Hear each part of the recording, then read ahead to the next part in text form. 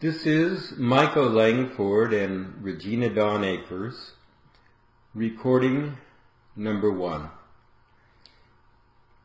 If you hear silent pauses during this recording, please use the time to reflect on what has been said. I want to begin by talking about the human mind. And by human mind, I mean thought, thinking, ideas, beliefs, concepts.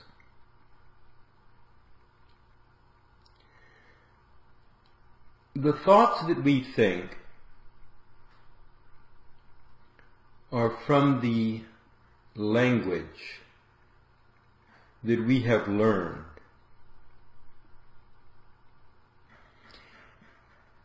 And that language came from the outside. That's the reason why you can't speak fluently in 150 different languages, because it comes from the outside. You have to learn it. So whatever language you think in, if you think in English, for example,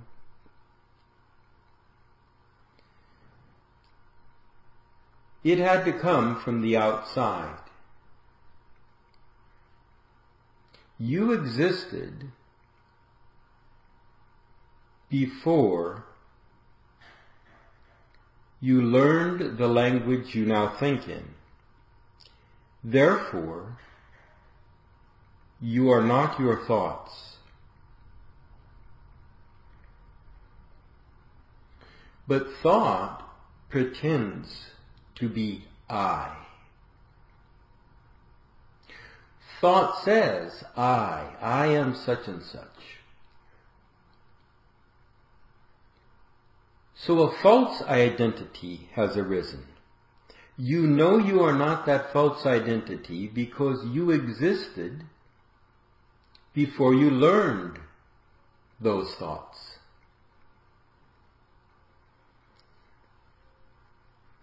That false identity, which is made up of thinking, wishes to continue.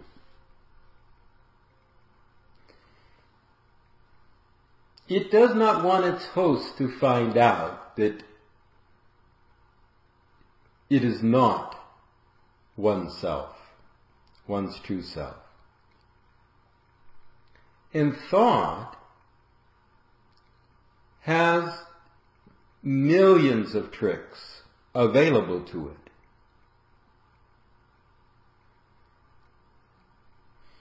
In order to continue, in order to preserve its imaginary self. It has as many strategies and tricks and methods to preserve its imaginary self as there are possible combinations of thoughts, feelings, desires, thoughts, ideas, beliefs, concepts. Think of how many different combinations they can come in. There are millions of possibilities. That false identity, which is thinking, which is the human mind, has been very successful in continuing for almost every human throughout all of human history.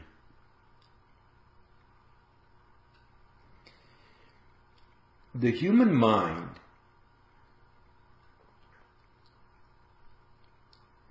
is made of thousands of layers of self-deception. And those layers of self-deception are not aware of each other. Those layers of self-deception hide from each other. So a person can go their whole lives and never be aware of these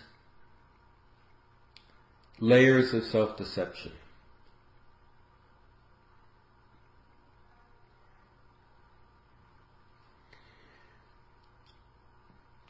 I want to bring up now, why does all this matter? What difference does it make? What's the significance of this? Okay, so what? There's a false identity. What is the significance of this? Why does all this matter at all? And the reason why it matters is because this false identity will continue into the indefinite future if it's not brought to a final end. This false identity will have trillions of future incarnations. It will be reborn in future imaginary lifetimes. Now, using that word imaginary, one must understand that this also is an imaginary lifetime. And just as this human lifetime seems very real to a human, those future imaginary lifetimes are going to seem just as real as this one.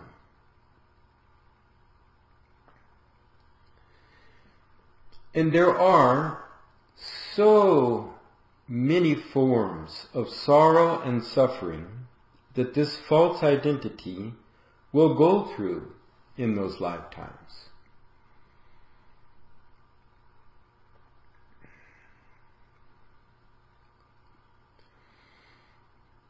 In the last 5,000 years, there have been more than 15,000 wars. And that's an example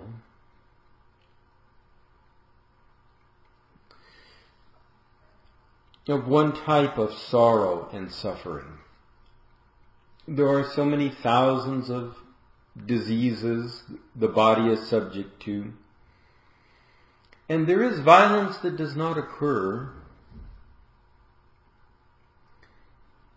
in a war.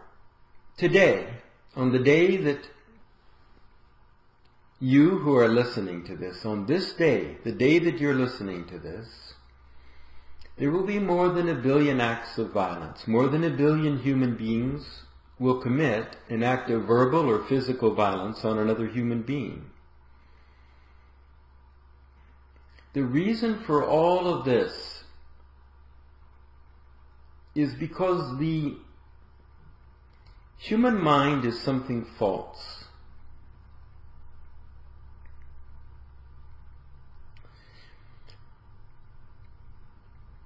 It is possible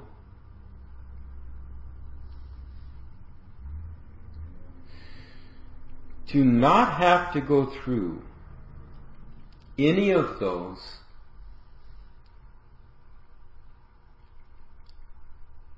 future imaginary lifetimes, those trillions and trillions of future imaginary lifetimes. It is possible to never have to go through any sorrow or suffering again. But it is only possible if the false identity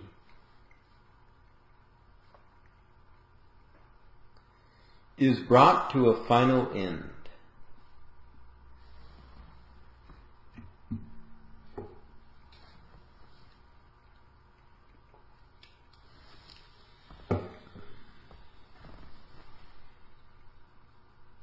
And that false identity doesn't want to end.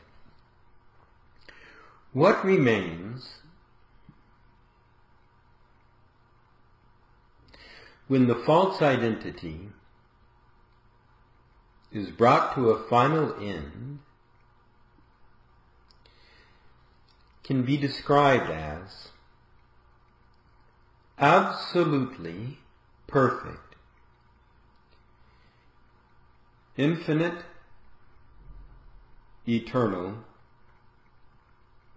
awareness,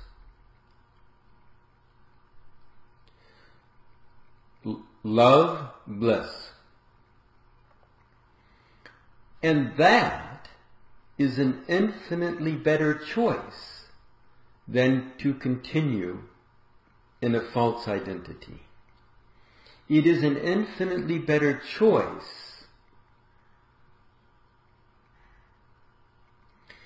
than to continue with all of the sorrows and suffering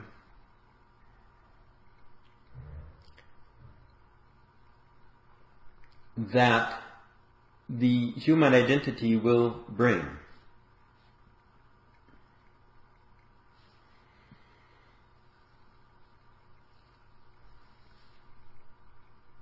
So the reason this teaching is being presented is because there are very, very, very rare humans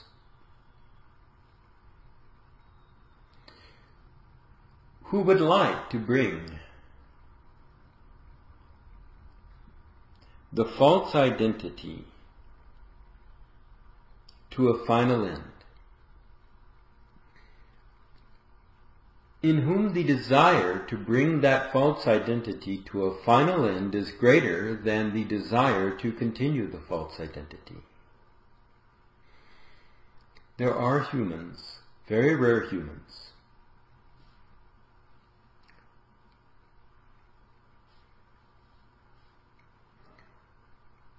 who really do not want to continue the false identity, human sorrow. And not only because of the sorrow and the potential sorrow, but because of a desire for that which is true. Not true according to some human perspective or human idea of belief or concept about what is true, but they would like to know the eternal truth, which is very different from the concept eternal truth, which is very different from the idea eternal truth.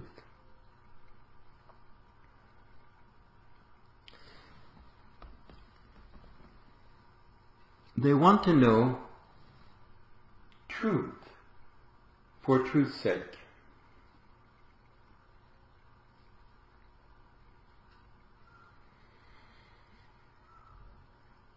And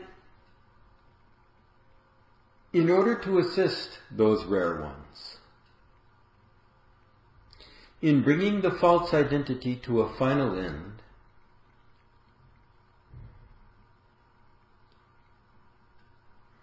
and to assist them in bringing sorrow and suffering to a final end, and to assist them in how to know the true identity,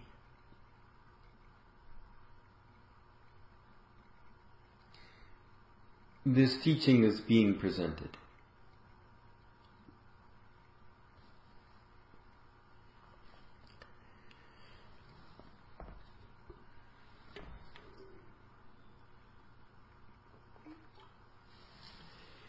It's worthwhile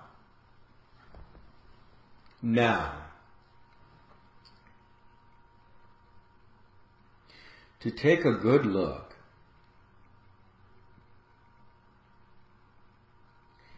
at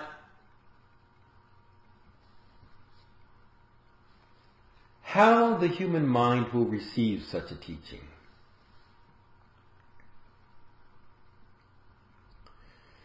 For all of human history, the human mind of almost every human has successfully blocked all attempts to penetrate those thousands of layers of self-deception. It has been very successful, almost always successful, almost without exception.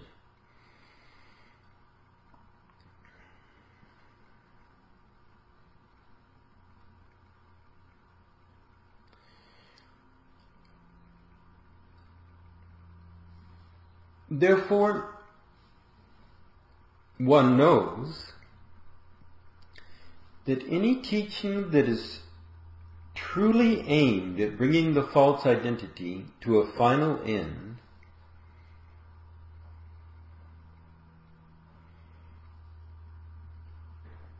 is going to be blocked. It's going to be blocked by the human mind.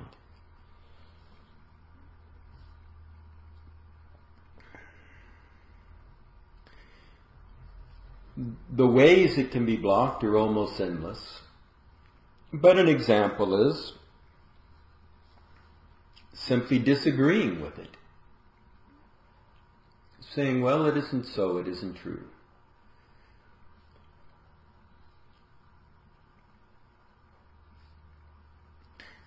Another way to block receiving the teaching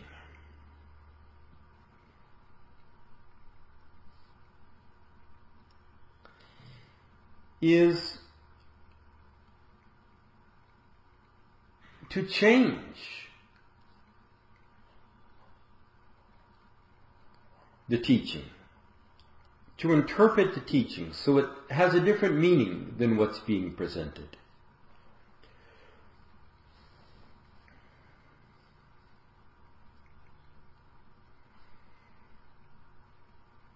And that's a very common way to block the teaching from being received.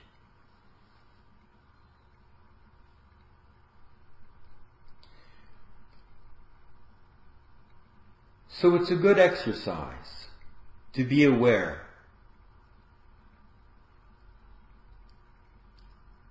to ask oneself, am I changing what I'm hearing? Or are my own thoughts about what I'm hearing, are those what you, the listener, are really hearing? Are you hearing your own thoughts, your own ideas?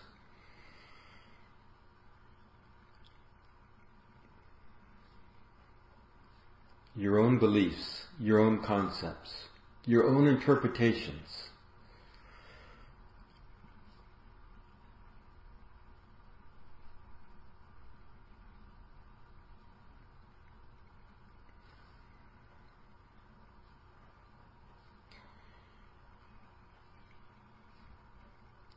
It is possible for the false human identity to be brought to a final end. It's very rare that that happens. There may be less than 1 out of every 500 million humans who has brought the false identity to a final end. It can happen.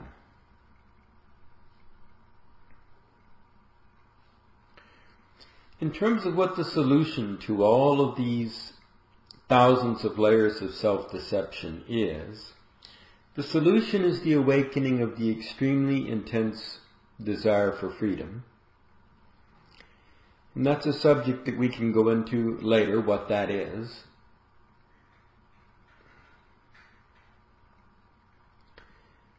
But that's the primary solution.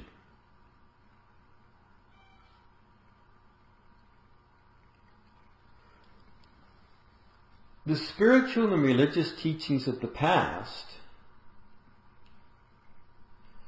are not separate from the human false identity.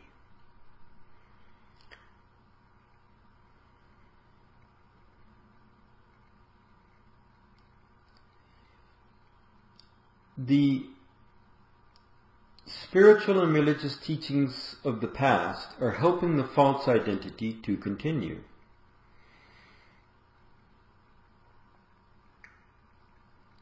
In some cases, the spiritual and religious teachings of the past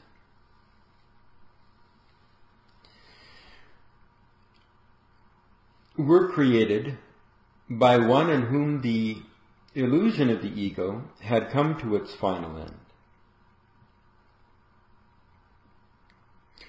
However, the moment the listener heard such a teaching, instantly, that very moment, that very instant, the teaching was changed into something that would make the false identity continue. That second it was changed. Right the moment it was heard, that instant, it was changed by the human mind. So there have been some valid teachings in the past, but that's what happens to them. Those valid teachings are immediately changed, immediately distorted by the one listening, by the mind of the listener, into something that is going to help preserve the false identity, not bring it to an end. Even if the teaching was created for the purpose of bringing the false identity to its final end. Even when it was designed for that purpose, that very instant the listener changes the teaching into something that will preserve the ego illusion. And this has been true for all of human history. But the majority of spiritual teachings, religious and spiritual teachings of the past, were not created by one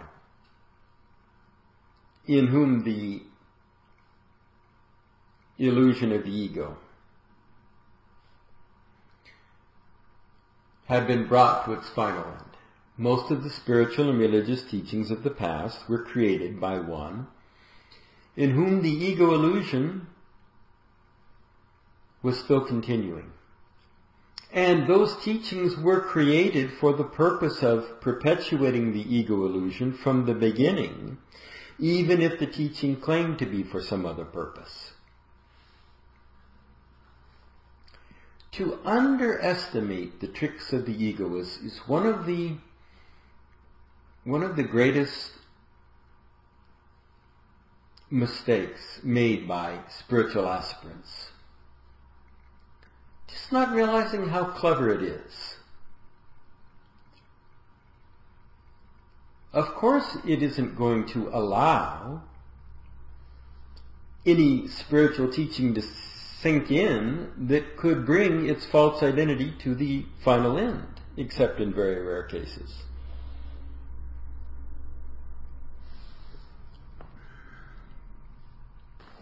Most spiritual teachings barely even touch upon the deceptive nature of the human mind. Now, when I say barely touch upon, I'm not saying that they don't mention it at all. Yeah, they mention it. But they don't even begin to cover the extent of how deceptive the human mind is. They don't even begin to cover exactly how this false identity has succeeded in staying in place for all of human history and for almost every spiritual seeker. They haven't detailed it. They haven't gone into great detail. They haven't been specific. They haven't covered the hundreds and thousands of ways that the false identity stays in place, and the thousands of tricks and strategies that the human mind has to stay in place. They haven't covered that at all. Yeah, some of the teachings have mentioned it a little bit. But there's a reason why they haven't gone into that kind of detail. There's a reason why. And that is because those spiritual teachings, almost all spiritual teachings and all religious teachings, are serving the false identity. So of course they're not going to go into great detail about the tricks. Why would they go into great detail about the tricks if they're serving the false identity? That would be a contradiction. That wouldn't be serving the purposes that the false identity has in mind to be served. To go into great detail of exposing it. That's really the key word. To expose the false identity's tricks. To bring them to light so that they can be seen. To expose them in detail. Not just in general terms, in detail. Now, there was an exception to this. And the exception to this was Vernon Howard. Vernon Howard spent more than 20 years in his classes going into specific detail exposing the tricks of the false identity, including the tricks that the spiritual seeker uses to continue the false identity.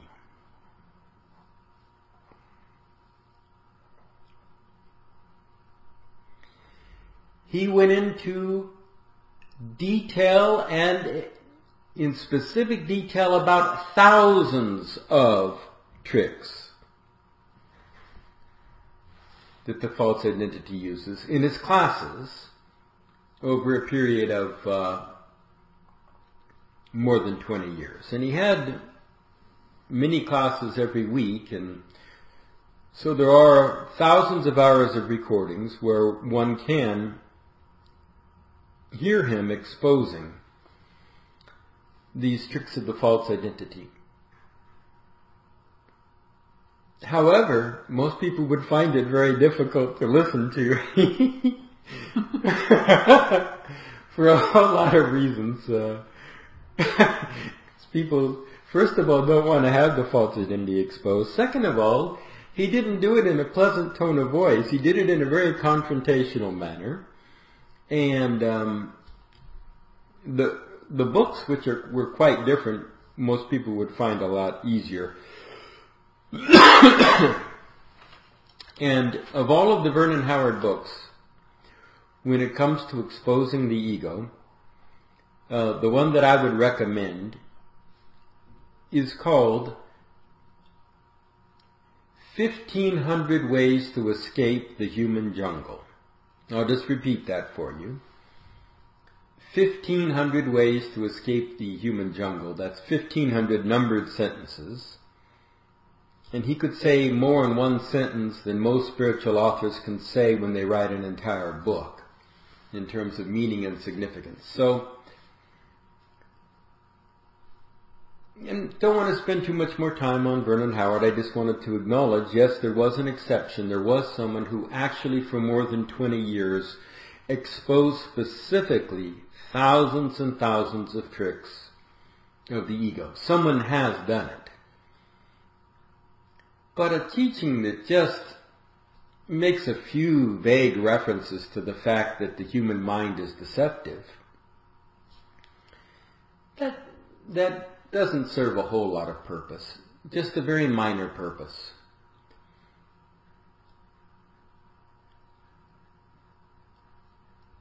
If you, the listener, can just see that human beings have been stuck, you don't stay in war for all of human history, stay there, stuck. If you're not stuck, you don't have 15,000 wars in the last 5,000 years. You wouldn't have 1 billion acts of violence today as we speak. It couldn't happen without being stuck. Humans are trapped, and they are trapped by something that I'm calling the false identity, but that's not the only way of describing it. There's lots of ways you could describe the false identity, lots of terms you could put on it. You could call it the ego illusion. You could call it the personality. You can call it the human mind. You can call it thousands of layers of self-deception. You can call it thoughts, thinking, ideas, beliefs, concepts. You can call it language, which becomes thought. But humans have been trapped by this for all of human history. And if someone is rare enough to even have the idea that it might be possible to get free of that trap will keep the trap going.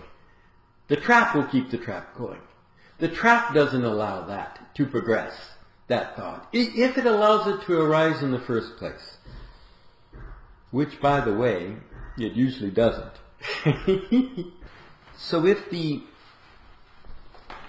you happen to be lucky enough that somehow you've even seen that the human mind is not who you really are, that thought is not who you are, that thought is something that came from outside, even to see that as something rare that thought usually doesn't allow. But let's suppose one has gone that far, because after all, if a person is listening to this, they're listening to this for a reason. They very well may have. The majority of people aren't going to listen to this. The 6 billion people on earth aren't going to, but the people who do, the recording I made, lesson 1, a little more than 3,000 people listen to that, but that's not 6 billion people on earth, and those people have some interest in what the true identity is, what the true self is, and that sort of thing. So it's possible that a lot of the people listening will have come that far, so far that they realize that they are not the personality, they are not the human mind, they are not thought, that is not who or what they are, that who or what they are is something different from that. But even those are going to find that this false identity still has all these thousands of tricks to stay in place. Every single person listening, almost without exception, is going to find this false identity is very clever about how to stay in place, how not to be brought to an end.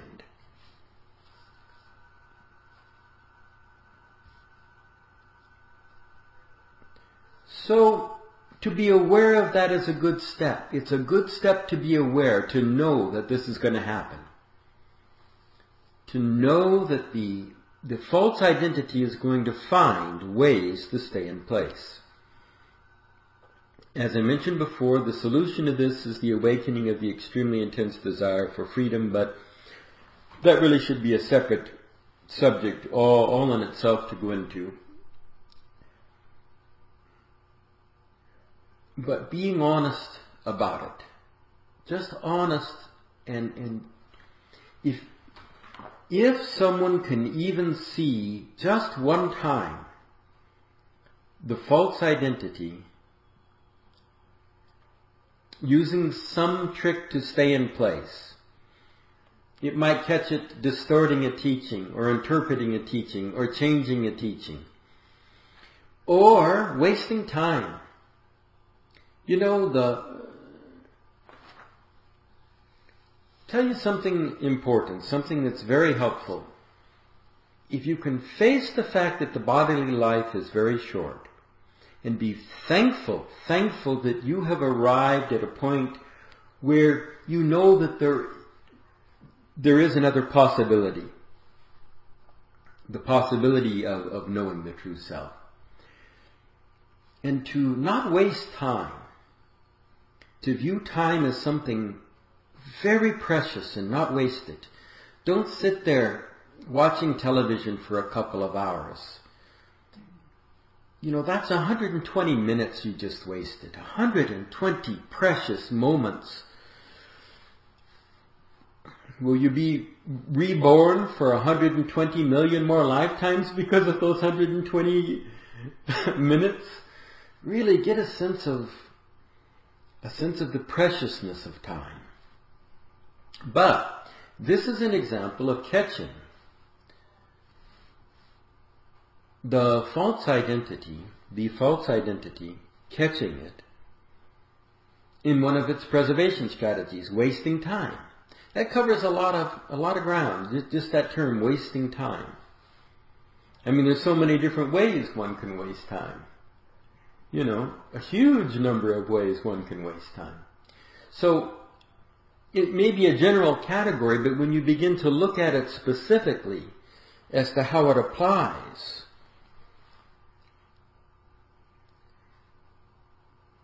you can catch the ego in that ego preservation strategy of wasting time. So every time you can catch the ego in an ego preservation strategy, that is very helpful.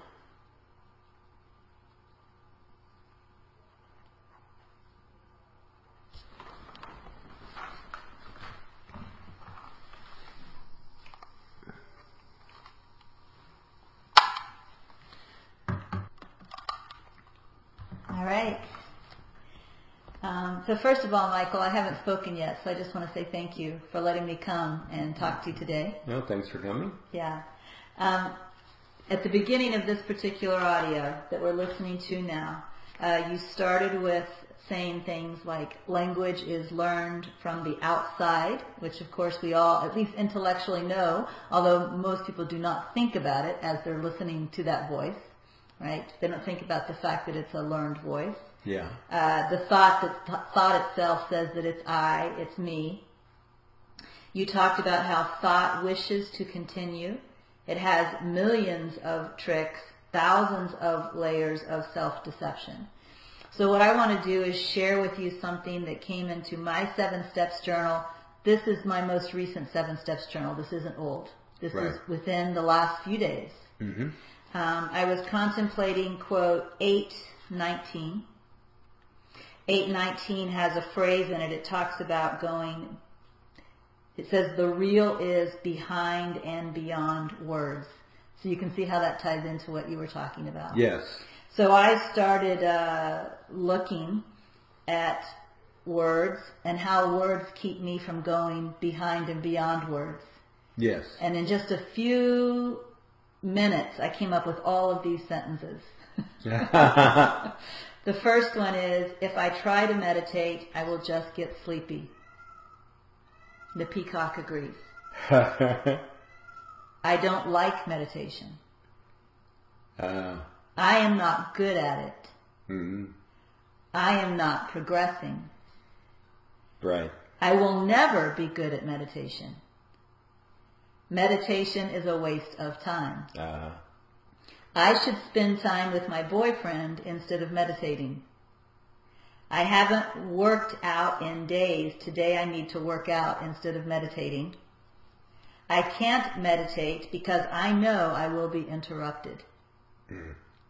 So as I looked at these, I really, in fact, I ended by saying, words are good at keeping me from going beyond words. Yeah, and you know what else they are? Those are wonderful, very specific examples of ego preservation strategies. Those are the kinds of thoughts that one uses to prevent awakening. Are those thoughts? Yeah, and I like the fact that they're very specific examples of that, and it's good to catch that, to be aware of that. But what's important is to be able to see and not buy into them and believe them, because you could most people would believe those thoughts, and they do follow those thoughts. I remember in telling this story in the book Manonasa about going to see J. Krishnamurti, and this is going to relate to this very specifically because of it's the thought, what could I be doing other than meditating, you see? And, you could be having a couple of margaritas and cheese enchiladas and rice and beans and having some mariachi serenade you. Yeah. Right? Yeah. Instead of meditating. And then for most people, a couple of margaritas and cheese enchiladas and rice and beans and having mariachis serenade you is going to be much more appealing than the thought of meditation. That is the nature of the human. And that is the nature of an ego preservation strategy, which is what all those sentences that you just read are examples of how thought preserves itself by that sort of thing. Oh, back to the really quickly on this Krishnamurti thing. It's just that, so by sitting there an hour after the talk, contemplating what did Krishnamurti just say after every other human being had gone, one of the things missed out on were the yummy sandwiches that they served there. Yummy, yummy, yummy. Yeah, very yummy. Yummy, yummy, yummy for the tummy, tummy, tummy is what was written in Manonasa, but that's right. And so a question was posed in that book, do you think most humans would prefer eternal bliss or a yummy sandwich? And the answer is almost every human being who has ever lived in the history of mankind, given a choice between eternal bliss and a yummy sandwich, would choose the yummy sandwich. Yeah. It is a fact. Because the human mind, that is the way it operates. And some of these sentences, in terms of what you could be spending time with your boyfriend, yes, for example, would be an example you see of that sort of ego preservation strategy. But if you can catch it and not believe it, not believe that it would be better to do something else instead of meditating, not believe that because your meditation might be interrupted that might be a valid excuse for not doing it, not believe that you're never going to be good at meditation, not believe that it's a big deal if you do or don't fall asleep during meditation. If you don't buy into those ego preservation strategies, and you see them for what they are, you see that they are ego preservation strategies, which means you caught the lie while the lie was being told. You see, that's wonderful, because that doesn't happen too often with humans, really. Regina, humans lie to themselves from the time they wake up in the morning to the time they go to sleep at night. And I want you to know that was not an exaggeration, that statement. It's not an exaggeration. The human mind itself is a lie. And yes, human beings do it. But these are great because it points out you know what it points out? It points out what would the ego tell itself in order to get out of having to meditate. Yes. What thoughts, what ideas would it generate in order not to meditate? So I like that because it's very, very specific. Well, and I guess I just want to say, since I don't know who's going to be listening to this, that this is one reason I love contemplating the quotes. I'm not just sitting down and reading quotes and saying, yeah, I like that quote, or I agree with that quote. I use the quotes to look at myself. I use the quotes to deepen my own clarity. I use the quotes to reinforce my desire for awakening, to help it to grow. I use the quotes in all of those different ways. And this is why I love the 7 Steps to Awakening. And I think you also know I can spend hours and hours with one quote. Right. And I'll read the quote and I'll write in whatever way I'm doing, whether it's looking like this was or whether it's just having the inner flame fanned so the devotion is getting bigger or whatever it is. I'll look at the quote, I'll write and write. But then I always look at the quote again and ask, is there something else here?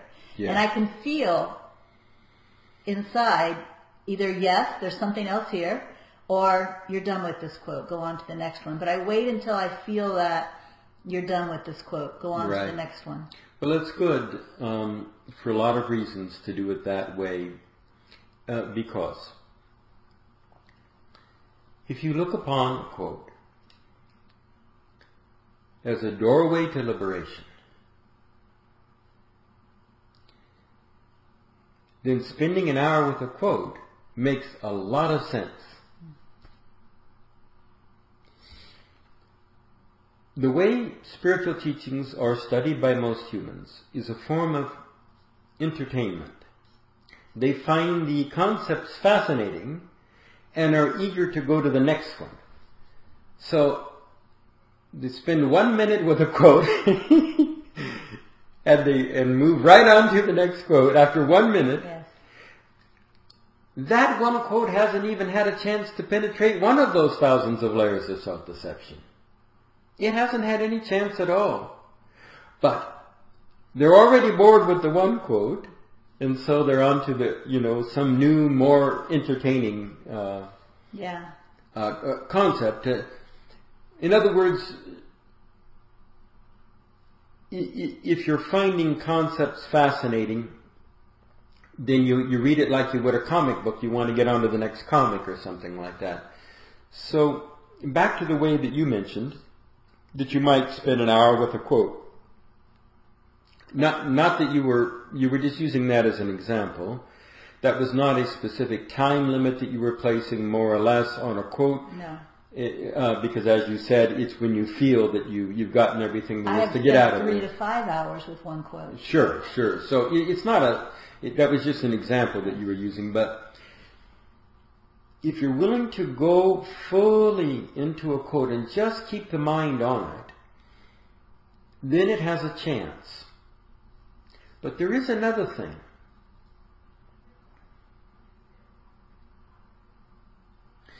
It's in the very nature of the mechanism that keeps the ego illusion going to move from one thing to another and to not pause and stop. Like thought, for example, thinking, to keep thinking, and to never interrupt the stream. And you've probably heard of this in so many meditative traditions. They've attempted to teach something called one-pointedness, which is if you could just stay focused on just one point without moving, just stay totally focused on one point. Well, you can do the same thing with a quote. You see, if you have a quote which is a true teaching, if you can stay on that true teaching until it's revealed everything that it can reveal to you, then you're doing something very different from what is normally being done, and then it's given a chance. Thank you. The other thing that happens, and I know you know this, so I want to see if you have anything to say about it. The other thing that happens is during meditation, and I, of course, just like everybody else, have different experiences during meditation. Some days are different than other days. That's the way I'm sure it always is. But sometimes the mind is so active As soon as you let go of one thought stream, of course another one comes in, and you let go of that, and then another one comes in. And sometimes I feel a bit lost in the thoughts, and it's as if I can't, it sounds crazy, but it's as if I can't even find the awareness to focus on the awareness. Sure. Because there's so many thoughts. Mm-hmm. And so what I do, and you can give me feedback on this, is I just try to relax as much as possible, because I feel like the thoughts are winding, and so it seems like the best thing to do is to relax out of the winding. Yes. You can be even you can even be very specific with it and just make an attempt to relax thought. In other words, because one could say relax, and it can mean all kinds of things, like relax the body, relax this, relax that, but you can be very specific about it. And make it an exercise, and just if you let go of all intention, all effort, and if you let go of thought as it arises, and there's a Zen teacher, forget his name, who talks about opening the hand of thought. You can actually have an experience where it's like a hand has been released, where you relaxed thought, where you relaxed it. You didn't struggle with it necessarily, or really try to fight it, or do anything like that. You just relax. Yes. So yeah, I would say relax in any way you understand it is great. And one way is to relax thought. Another is if you just let go of all intention, all effort completely. Well, you're not trying to do something. There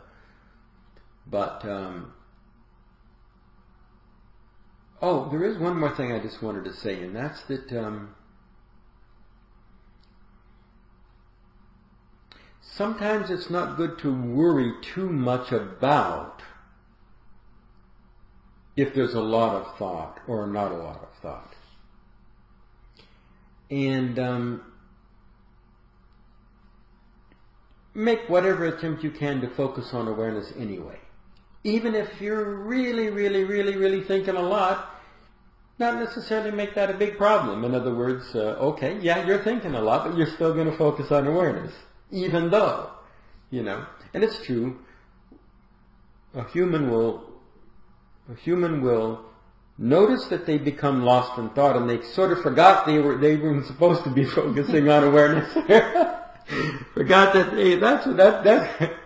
that was the point of this, and because thought carried them sort of down a stream, or carried them away or something like that.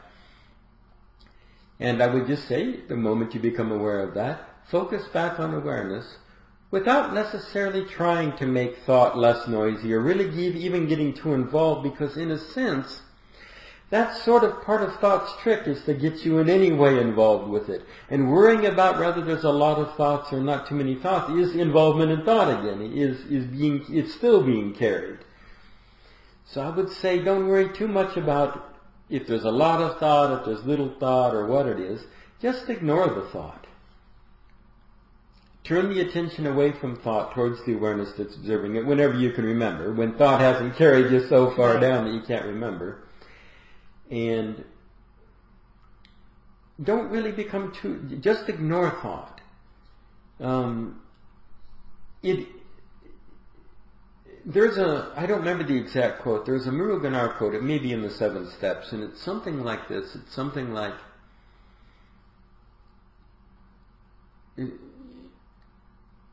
none can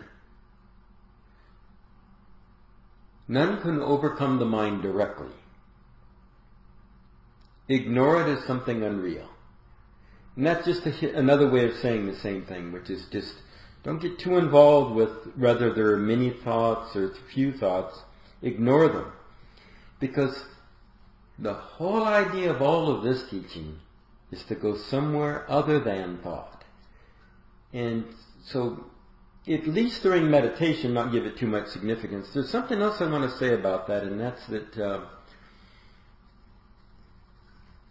I'm saying in meditation don't give it too much significance, but I'm not saying in daily life don't give it significance. There are things in daily functioning that you need to use some thought for.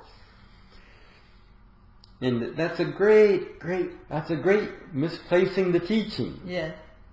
One example of how spiritual seekers misplace the teaching. I'm saying in meditation, I wouldn't follow thought, I would ignore thought.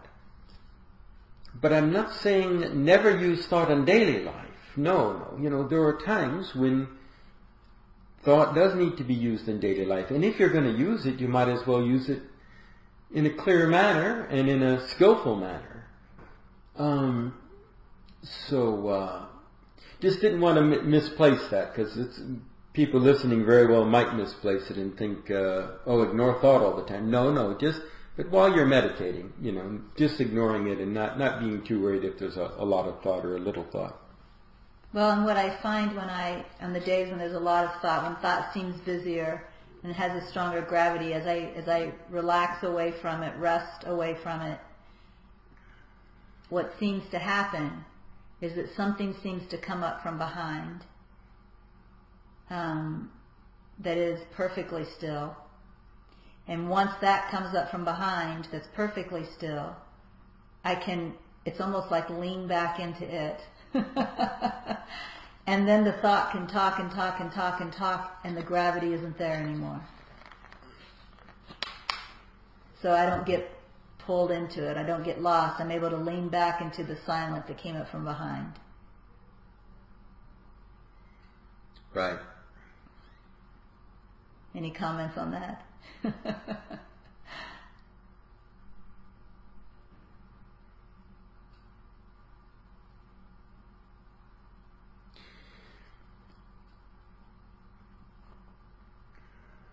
At some point,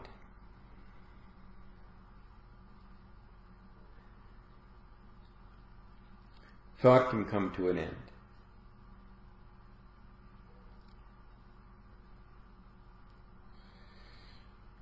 And an accurate description of what remains is silence. But that's a little bit different silence than the silence that you're mentioning. And the reason is this, is because it's like the difference between talking about the peace, the peace between two wars and calling that peace, and the peace in which war for all of eternity is no longer possible. That's the two different types. Yes. So that's not the same silence. So is it worthwhile for me to lean back into that silence? Oh yes, definitely. Yes. Oh, certainly, yeah, because we were talking on the level of practice. Certainly, yeah, that's right, yeah. Definitely it's worthwhile to lean back into the silence. That's a great, there's nothing better that you can do. Lean back or relax or right. Rest. Relax into that silence, yeah, definitely. And I even find myself just simply trusting it. I don't know how to describe that. Like, I think because the mind wants me to get, like you said, worried. Yes. The mind wants me to get worried, which pulls me back in the direction of the mind. So instead of worrying and getting pulled back in the direction of the mind, I trust the silence that's behind me. I trust that it's there. It feels more helpful. Like one moves me in one direction, yeah. And the other moves me in the other direction. Yeah. To trust that silence, to relax into the silence is definitely, on the level of practice, is a great thing to do, and practice is what's important. So that's concluding our first 1 hour recording, and Regina and I will continue on other spiritual topics on the next recording. All right, thank you. Thank you.